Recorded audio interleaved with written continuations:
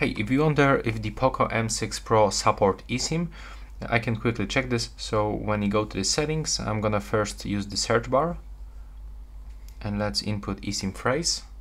As you can see, there's no any results, but let's take a look for the SIM cards and the mobile networks. As you can see right here, we can find two physical SIM card slots, but unfortunately there's nothing about the eSIM. So it looks like this phone doesn't actually have the eSIM support. So right now, please subscribe to my channel and see you in the next one.